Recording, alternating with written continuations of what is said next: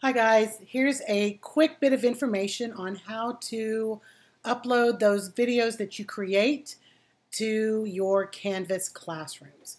So basically, when you have your content set up, if you record it, you can go to Edit. And I'm going to assume that you guys have maybe you're uploading your Zoom content classes or whatever. But in fact, that's what this is. I actually have my Zoom content uploaded. But let's say I'm going to add a video to my Wednesday lesson space. All I have to do is put my cursor where I want to insert it.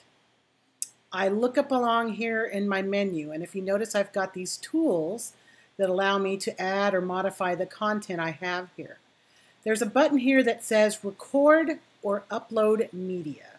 And if you click on that, it gives you some options. It'll let you actually record yourself as you give instructions, for example, or whatever you want to do. But for you guys, if you've already captured your recording in either Zoom or a Quicktime, click Upload Media. And notice that you can select either an audio file or a video file. I'm going to select video file.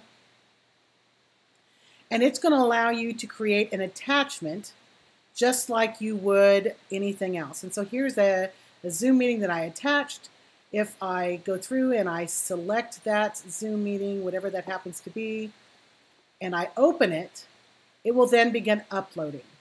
And it will upload to my content. And folks, it might take you a while for it to upload, but it will. It'll give you like a little bar, just let it run.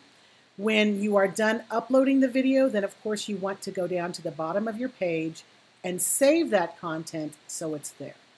And that's how you upload content from a QuickTime recording or your Zoom recording that you guys just captured today.